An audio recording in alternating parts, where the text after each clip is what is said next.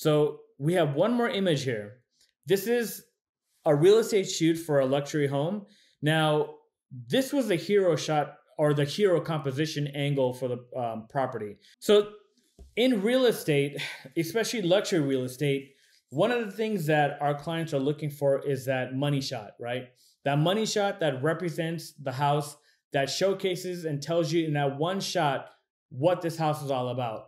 And with this particular home, it was a challenge. Number one, if you see, this house is sitting on a hill. So I had to get a tripod here up high just to get this house composed correctly. I had my 24-foot tripod. I wasn't at 24 feet, but I was high enough so that I can actually get a decent representation of the front of the house, the stairs coming down this house, and just to get elevation to just, you know, be at level with the house itself. Here's the front door right here. So had I been lower, there's no way I would have got this composition. With the regular tripod, ground level, you'll be looking up at the house. So let's look at some of the areas here that we want to address when we start lighting this thing. Number one, when I light an exterior home, my goal is to represent the home like the sun, right? What is the sun? It's a big ball of light, and all the light and shadow, it emanates from that sun. So what essentially I want to do is take this house and make it into a big sun, right? And make all the light emanating from there so that the light, shadow, fall off that's coming from the sun is represented by the glow of the house. So even though we're manipulating the scene and yeah, we're adding fake lighting, but we can still try to make some believability by using that approach. So let's take a look and see what areas here I would want to target. Number one, obviously the house itself, I want to make sure that's glowing. So I'll be lighting this whole front of the house. Next, I'll make sure that all my directionality of the light is coming in this direction. On the grass, on the bushes, the trees, the sidewalk, everything is coming from this direction away from the house. That way, when we're looking at the house, we're being drawn into it rather than being stopped by it. And that's pretty much it. It's actually pretty simple. It's a little bit of lighting though that it took for this, which we'll see in Photoshop. But let's take a look at the end result here.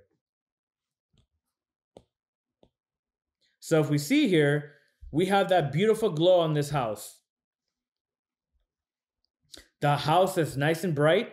You know, this is our sun like we were talking about, and everything else is being emanated from there, right?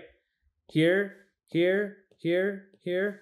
All this is been emanating from the house itself. So it's just giving me some direction. Remember, we don't want any brightness in the foreground. We want it more towards the center to our subject. That way it's a nice direction and flow and nothing's blocking our visual eye. So if you can see here, the grass is actually darker here on this bottom area and brighter towards the center of the house, which is what we want.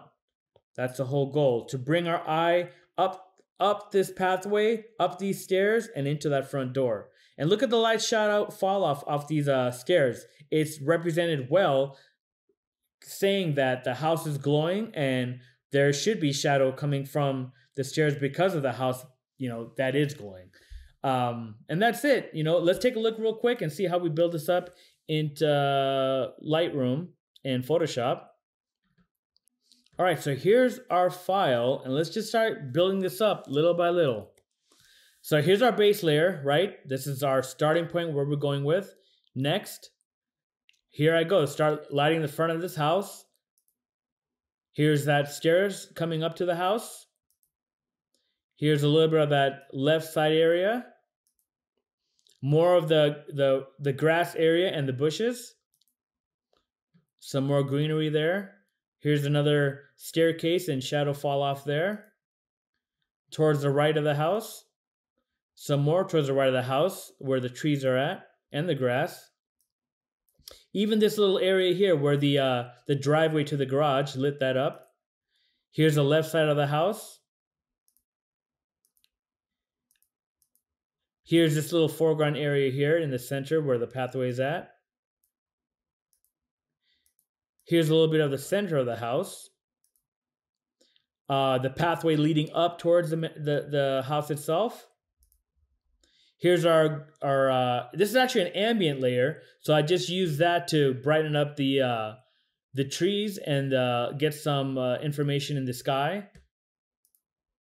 And then I just added a layer here for just some touching up. As you can see, there's a tarp down here. There's some, dead grass areas. So I just clean that up because obviously we don't want to be showing any of that. And then just a couple little tweaks here to get some more. If you notice, I just I didn't like that this was glowing. So I just kind of threw a curves on there and darkened that up to give me a nice shadow coming from the direction of the house. And that's it. Save that. Bring it back into Lightroom, add a couple little tweaks. The only difference that we did was we just add a little bit of warmth so it wasn't so cool. Drop the highlights, pop the shadows up a little bit, added some blacks and clarity, and we're done. That's it. Deliverable photo for our client. They could throw it up on the MLS for everybody to see, put it on their magazines and whatnot, and be very happy with a seller that's going to hopefully buy this house. As a matter of fact, I think this house is sold as of right now.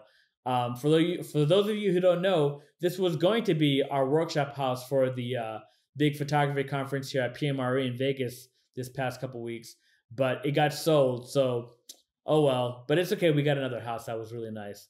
And like I said, this isn't science, right? This is just my approach, my direction as to when I get into a scene, what I look for, and how I shoot to edit for my composition in Photoshop, and just giving me a direction so that before I even take the flash shot and start shooting, I just mentally have an idea of where I want the scene to go, where I want to light, so I can have the layers to take it into Photoshop, build it up, and finish this photo to hand off to my client. So guys, thank you for your time for watching this video. I hope you took away something from it, and let me know. Give me a thumbs up, shoot me a comment, or send me a message. Give me your thoughts on what do you guys think? Do you like this kind of video? Do you like this content? Do you want to see more of it? Or is there anything more that you'd like me to add to it? Give me your feedback. I'm all about collaboration. But until then, keep on shooting, guys, and I'll see you all soon.